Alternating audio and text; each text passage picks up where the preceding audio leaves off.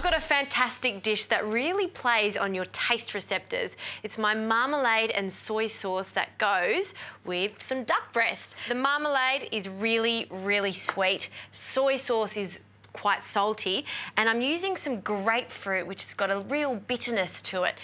Now I've got a pan that I'm just about to put on the heat. You don't want it to be too hot to start with because we want to render off the fat, so it can go on now.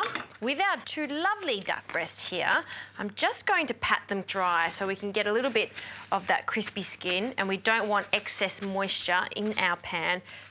And now I'm going to score them, and we'll go one way, turn the duck around, and then we'll go the other way. Now, be really careful when you're cutting into the duck breast. You don't want to go all the way through to the flesh, just cutting the fat, flipping that over, and then crisscross with a sharp knife. Now we need to season this, so a little bit of salt on the skin and a little bit of cracked pepper.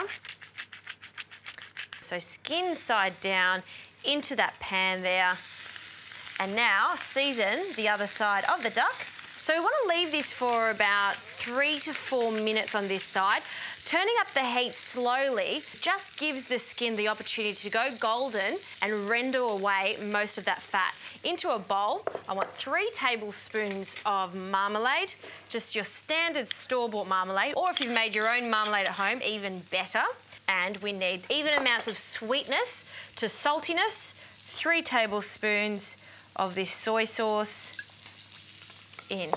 So that is ready to go. This is probably one of the easiest sauces that I've ever done with duck. Now just leave that for a moment and let's go and have a look at this duck. Beautiful.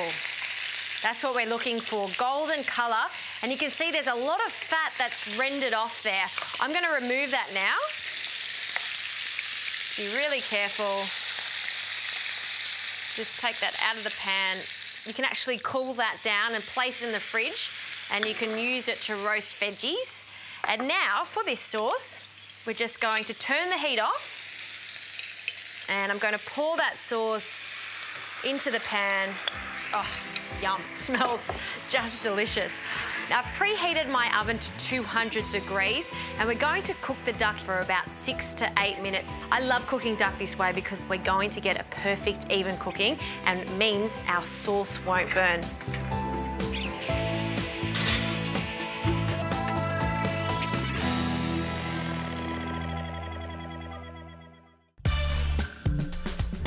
So this duck is rested, so I'm taking it out of the pan and we can finish the sauce. You can see when we put the sauce in, it was quite thick, but now it's really thin, so we do want to reduce it even more. Now I've just placed a tea towel over the handle because it's so hot when it comes out of the oven. You don't want to burn yourself, so have this on from the moment it comes out to the moment you finish off the sauce. I love the combination of ruby grapefruit and orange. You can use all different types of grapefruit for this. You could use blood orange also.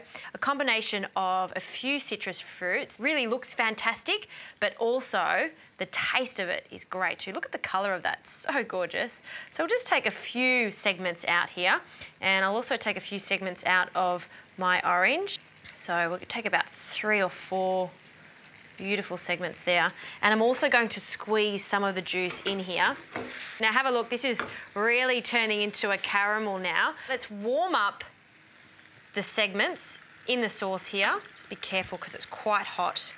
And just squeeze some of that fresh orange juice and fresh grapefruit juice in there. Perfect.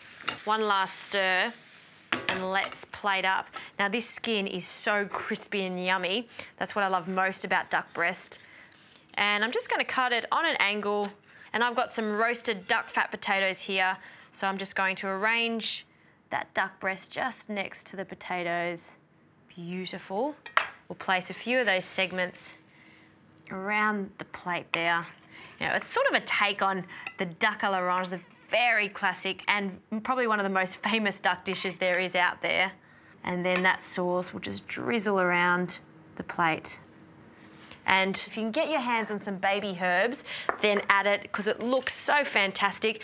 This is baby shisho, which has a really nice taste to it too, so it's not just for the look. and I'll just sprinkle them on top. That, for me, is a really pretty dinner party dish, if you like. In the sauce, we've got soy sauce, marmalade, and some citrus fruits. Super easy, and the taste is just fantastic.